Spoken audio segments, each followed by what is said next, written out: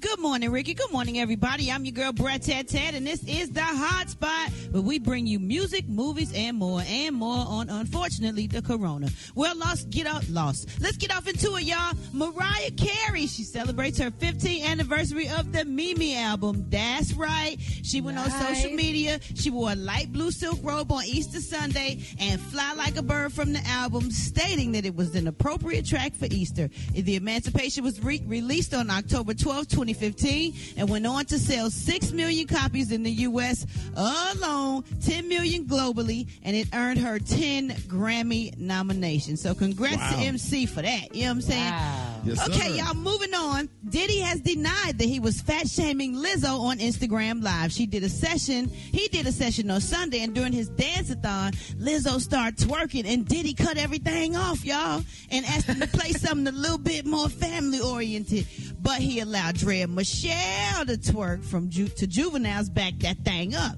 So people, they start tripping, and Diddy said, look, there's one thing I want to make clear. He said, my queen, my sister, Lizzo, when I stopped the music, it's because I had a lot of curses in there, not because you were twerking. He said she's one of the best twerkers in the world, so let's keep that clear. We love you, Lizzo, and everybody, please stop looking for the negative.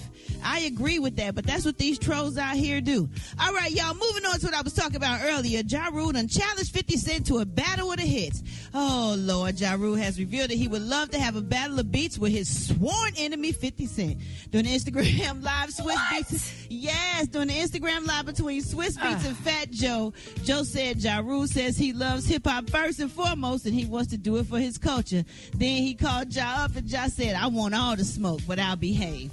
First of all, I just think this is a bad idea, because if it's doing anything now, it's kind of just going, revive the career a little bit. That's what I think, in my opinion. What y'all think about that?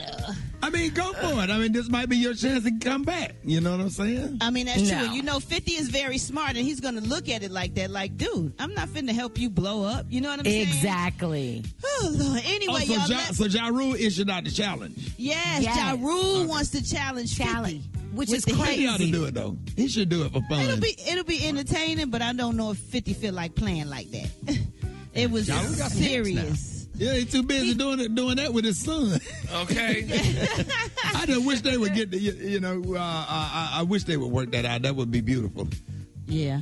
Well, y'all, last but not least, rumor has it that Nicki Minaj and her husband, you said it, Gary, Kenneth Petty, have called it quits already. Yes. According to Rhymes and Snitch, a source said that one of the friends of Kenny Petty confirmed the news on social media this past weekend. The two tied the knot in October of 2019. All right, y'all, that's going to wrap up the Hot Spot. I'm your girl, Brat Tat. To get caught up on those stories and more, you can go to Rickey Smiley. Yes, sir?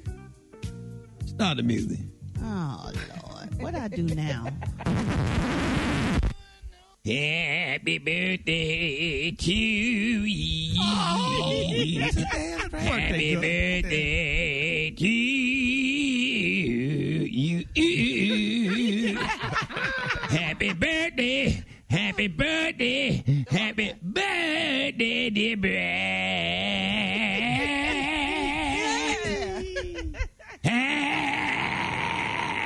Happy birthday.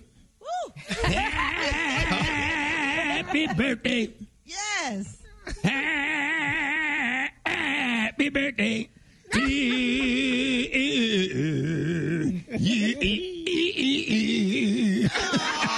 Birthday, little girl. Birthday, Brad. Happy birthday, Brad. Happy birthday, Brad. Thank y'all. Hey, Brad, we gonna go do something, smoke something, son. You know?